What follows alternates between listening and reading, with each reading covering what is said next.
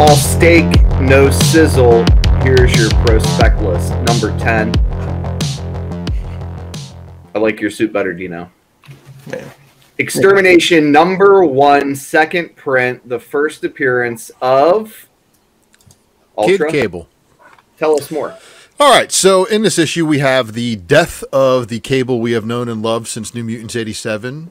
He is actually exterminated by Kid Cable, and Kid Cable has been basically a staple in the Cable position in the X-Men lineup all the way through House of X, and got a very prominent place now with Sword.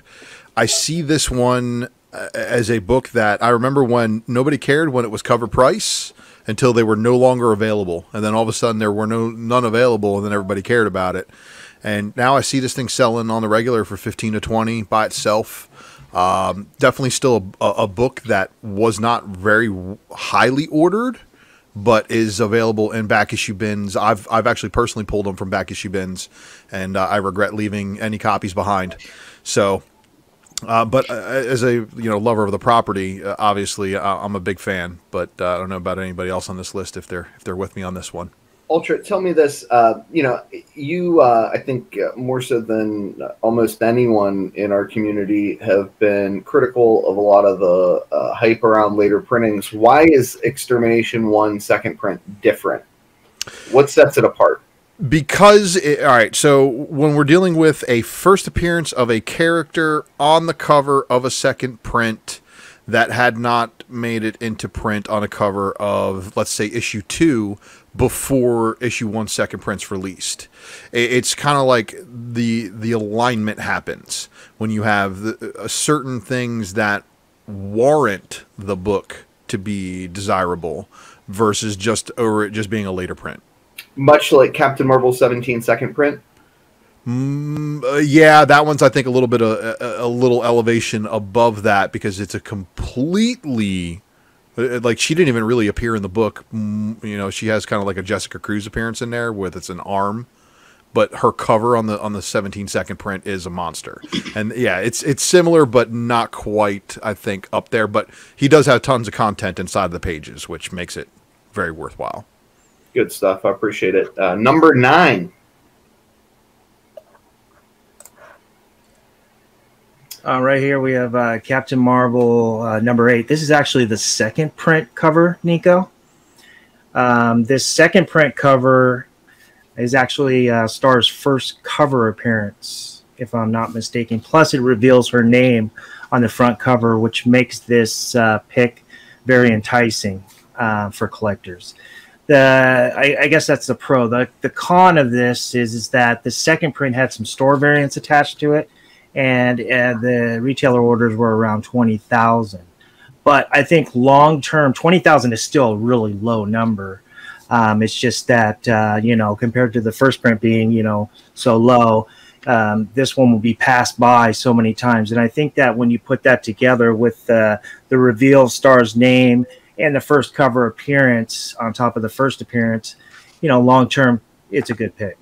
Yeah, I mean, I think sort of the question mark that throws up over this book is the third print, right? Which is far less printed. A lot of retailers had this on the shelf when the third print came out. They didn't order it, and it made that book a lot more rare.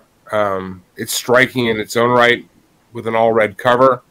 That said, this book can be found for really cheap and should be grabbed if you guys come across it. I think it's a good pick. Why do you guys like Star?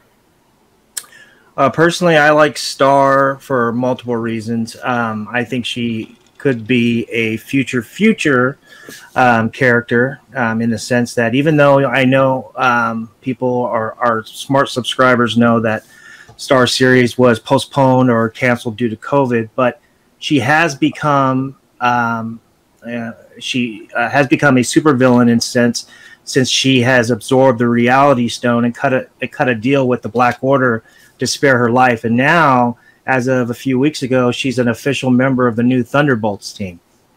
So yeah, they want to go places with her. Yeah, I mean, Marvel placed a huge premium on her in that title. She's sort of the big character in that. I'd also say that Marvel's all in on Captain Marvel, and they need some sort of a counter weight to that character, if you will, and it feels like Star might be that character. So I agree. A good long-term play for, in particularly this cover here, a relatively low buy-in. Good stuff. Number 8. So this was my pick, and I can't believe it made the list. It's a DC book. I didn't think it had the power to do that, but wow. Okay. So this Young Justice number one had 8 different covers. And this is the only cover that really features Teen Lantern. She's in the regular cover, but that's more of a team cover. I think she gets more attention here, and there's arguably a little more artistry. And this is her Young Justice 1 is the first appearance of Teen Lantern, who's a Brazilian girl and was not given the ring by the Guardians of Oa. She actually hacked into the power battery and built herself a gauntlet. When DC resumes regular publishing in March after Future State, they're rebooting Green Lantern. And the Green Lanterns that are going to be featured in there are John Stewart, Joe Mullen from Far Sector, and we've seen what the Far Sector number 1 book has done. And this Teen Lantern is the third character.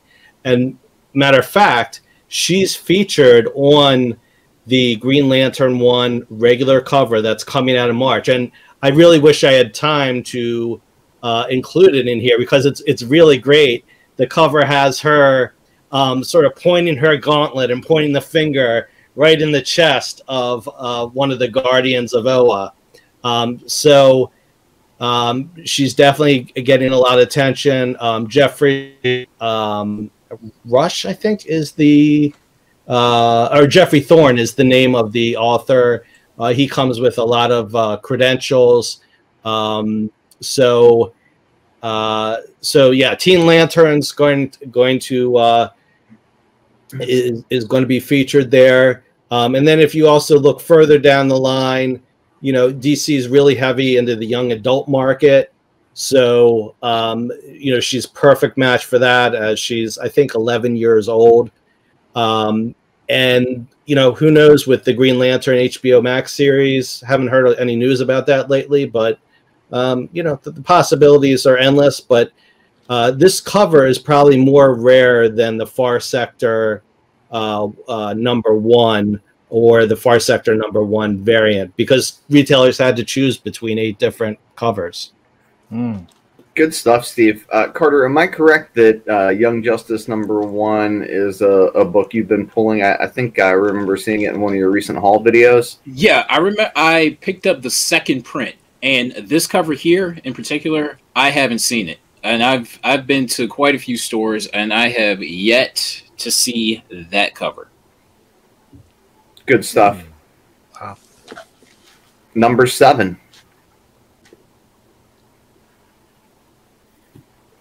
Mark Spector, Moon Knight, number 35. And here we have Mark Spector's brother taking the mantle of the Shadow Knight. And this was a Sleepy pick. And I see Sleepy's vision because what we have here is a character like Moon Knight. He's got a short supply of really good, I guess you could say, villainry in his books that basically, I guess, live long enough to actually tell a good story. So we have an opportunity here with the brother of Moon Knight taking up the mantle of a villain for some good storytelling. And I don't know if Sleepy's basing this off of anything else because I know he likes to dig in and read. So I don't know if there's any other motives behind his specking on this. but I do think it's a good pick as far as looking for ways to generate storylines around Moon Knight that could possibly transfer to other forms of media. Yeah, when Sleepy tells me about things, I listen. Every time I've not listened, I've lost money. Good stuff, Ultra. I appreciate it. Number 6. So right here we have Edge of Spider-Verse 2, third print. When I think of the biggest modern keys, Edge of Spider-Verse 2 comes to mind at the very, very, very top of the list. This book right now isn't necessarily cheap. It's at 100 raw, roughly. Wow. I think you're going to look back on this book at some point in the future at 100 raw and think, why didn't I grab that? There's been a number of late printings of this book. This one is particularly attractive because they changed the cover, right? It's a design variant with Spider-Gwen featured, while the others are just variations in color of the original printing. There's probably somewhere between 10 and 12,000 of these estimated floating around out there, which by all means is relatively small for a character this big.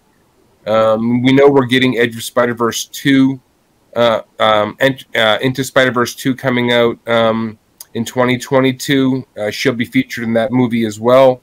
Hard to think of a bigger book and a bigger opportunity than this book right now at the current price. Dino, I think you and I both remember many, many times seeing this book in the wild and leaving it behind. For a long time, it was ignored. Was this one of the books that was high on your voting list? Yeah, it was. It was funny because I remember back in the day, this was, if not Ultra might remember this too, this was like the very first CBSI grading club book that we started, where we would all like chip in and just do books and like, hey, everybody wants a piece of this one. I think I sold my 98 for like $20 after I couldn't give it away. Like no one cared about this book for eons and eons, and I just turned it for 20. So it was some young kid too. He was like 12, 13 years old. Like, oh, that's a cool book. I can get my first slab. So I gave this kid a first slab. It's probably $1,000 book lately. So it's gonna be good times. And this really was the way this one was treated for so long. It was left on shelves. I remember picking one up and just sitting on it for a while. So I'm glad to see this one's actually getting the love it deserves. And it's a crazy situation to see that. What a difference a couple of days make. Number 5. Oh, it's my girlfriend. It is.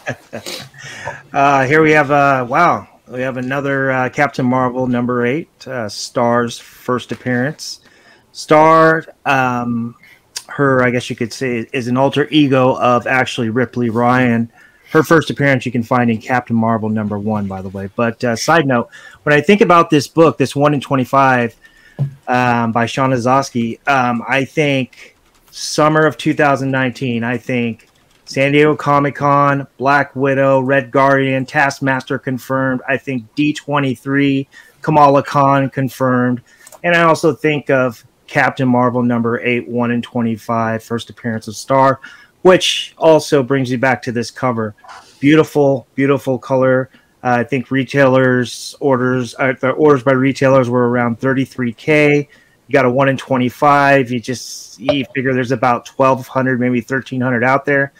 I remember in my pre-orders, my retailer telling me there were allocations and damages for this book, especially on the back cover. This is a good pick. I like this book long term, especially for Star. I want to say this. Buy on the dip. This book is on what we call right now a dip, and if you are speccing on Star, absolutely time to buy. Yeah, and I want to double down on which I wasn't aware that there were damages, but I wish I was. Try and fail on, and look, I don't buy ratios off of eBay, but I did a couple of different times with 0.98 contenders. So that finally is starting to put the dots together for me. I didn't appreciate that, but super cool book. One that I have tried my best to find a high grade copy of and not done so well. And you know, there just real quick. I mean, there's only it's been out for almost 2 years and year and a half, 2 years. And there's only 10, 11 copies on the census of 9.8, 30 of 9.6. So you know, if you find this book, especially like Ultra says, it's in a dip, it's in a lull, grab it. Yeah, no, super cool book. Smart play, guys. Number 4. Yes. Where's our buddy Andy? Andy, I'll fill in for Andy, and I'm going to give a shout out to Newbie Comics because he's another one of my partners on this book. I love this book more than X-Men 266 for a couple of reasons. For one, Art Adams is doing the cover art, and for two, it came out 2 weeks before X-Men 266. For three, he's on 12 pages in multiple panels, speaking part. Wait a second, you mean it's not a cameo? Yeah, this is a full in every sense of the term. This is a full. You know, and you look, and 266 garners the right to claim the first Gambit cover. Okay, right. No matter what, first Gambit in continuity, first Gambit cover goes to 266. It's always going to make that book good. However, this book has more potential upside because in 100 years from now, when we're all gone. When there's the plethora of people who used to argue over which was the first appearance, this one is still going to be predating 266 by 2 weeks, giving it everybody who's looking at it going, oh, well, that one's 2 weeks older, and he came first. Yeah. It's a tough 9.8. Absolutely. 266 has a much higher print run. Yeah, the square bounding on this one makes it really, really tough and high grade. And I think the recommendation for this book was specifically the newsstand, right? So I believe this was a newsstand recommendation, which makes it even fucking harder because these fuckers got killed in those spinner racks, man. They got absolutely destroyed. But they are out there. I do see this book when I go, and it's because there's a lot of people who know about it and like to have it as far as inventory. But it doesn't sell to anybody unless they're a hardcore X-Men collector. Or they like the Days Future Past or Days Future Present storyline. Yeah, I love it. Super smart play, and I'm somebody who is deep in X-Men books from now until I see them on the silver screen.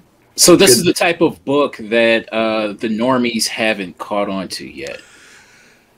I guess you can say that because, again, if you ask the general masses of people what's Gambit's first appearance, they're going to tell you Uncanny X-Men 266. Mm-hmm.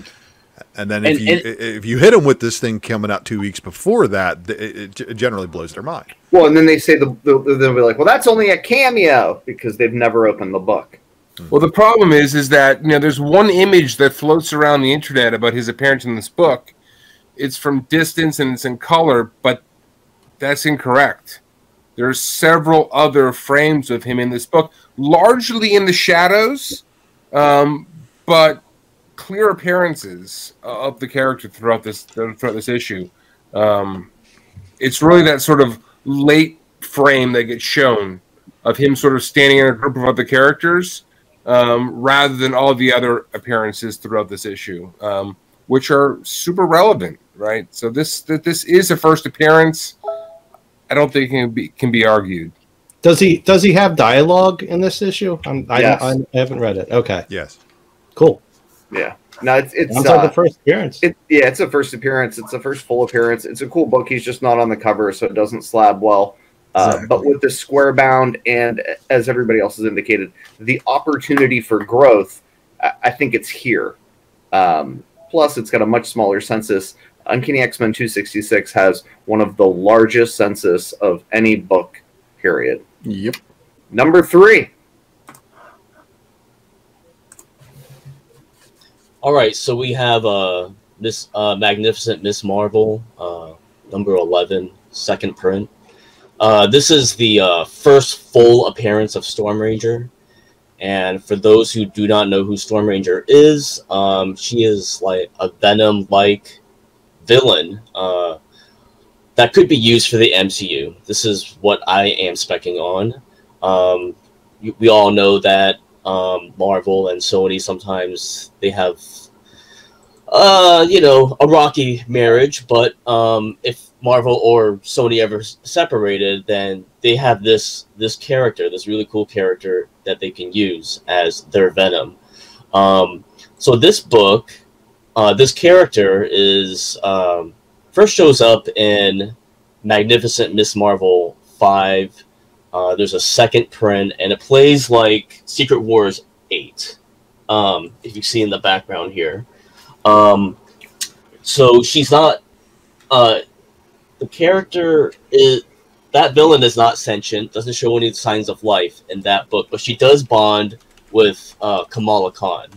So you have that in 5. Then you have the connecting covers in 6, 7, and 8. So I like this book a lot. The community is really heavy on first full appearances right now. This is what I would expect. She's all throughout the book. So yeah, I think people are looking for villains and support characters for the Disney Plus show for Kamala Khan, and this is a good one. It's on the dip. You can get it for $15. There's only 1,889 copies ordered for this book. Yeah, I think this, Phil, is a home run. Miss Marvel is a priority character for Marvel, not only for the comics but for the films. She needs a badass villain. What I like about this Storm Ranger character is that while she's sort of inspired by Venom, she was never tied to that character. So I believe Marvel owns the rights without any issues there, right? There's sort of symbiote characteristics that were never explicitly sort of connected to that character. So I think she's independent, and I think this book is an absolute home run because she needs a badass villain, and this is it. Let's jump right into number 2.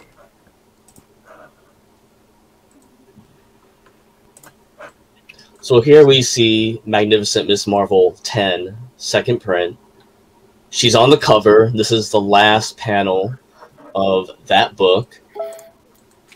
People have this labeled as the first appearance. The market hasn't quite decided, since it is playing like the first appearance of Venom, where you have Secret Wars 8, then you have ASM 299 and ASM 300. So the panels of this book mirrors in a way and pays homage to ASM 299. You do have the first cover appearance of her, which is quite sexy. It's a good image of her, because Kamala's like, what? My suit's alive. My nano suit is alive, So I have it as a first cameo appearance. The market hasn't decided. Like Ben said, the ceiling is really high for this character, and in a separate discussion, Ben was telling me that she showed up in the last Miss Marvel issue. Is that right, Ben? Yeah, so she showed up in Miss Marvel 17 at the very last page of that, and she's featured prominently in issue 18, which is coming out either like this week or next week or something, like coming out soon. Cool. Yeah, so guys, for my money, tell me if my analysis is correct. Marvel's doubled down, tripled down on Kamala Khan, the first young new Marvel hero to get a television series. We're all acutely aware of that. There's a very limited number of floppy issues that have been published featuring her, and there are only a handful of characters of importance in those books. The number one villain, Storm Ranger, right? I would agree, George. I mean, I think this character is going to be central to Kamala. I think she's going to play a bigger role within Marvel. They originally had her with her own series in Empire, but I think because Empire was so terrible and so delayed from COVID that they shelved that. But they've got big plans for Storm Ranger. and it's very difficult to tell, is it 10 or 11, right? This is her first cover and her first cameo. Cover and cameo, that recipe historically has led to big books, right?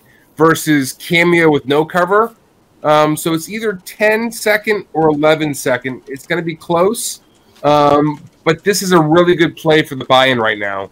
For 10 or 15 bucks, you should be grabbing this book and not thinking twice about it, in my opinion. And we think it's a safe bet that there'll be multiple seasons of Ms. Marvel on Disney Plus. Yeah, unlike some of the other Disney Plus shows, Ms. Marvel is really set up to have multiple seasons, right? WandaVision, very clearly single season. Captain Winter Soldier, potentially multiple seasons.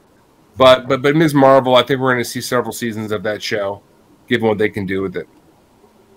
So a high probability that we'll see Storm Ranger in live action, probably not in season 1. I would bet 100% not in season 1. Season 2, much higher probability. Yeah. I like it, guys. Real good stuff.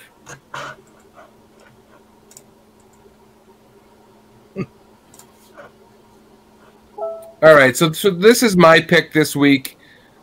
Listen, when I think about the biggest book in sort of the modern era right now, it is Ultimate Fallout 4, right, without question.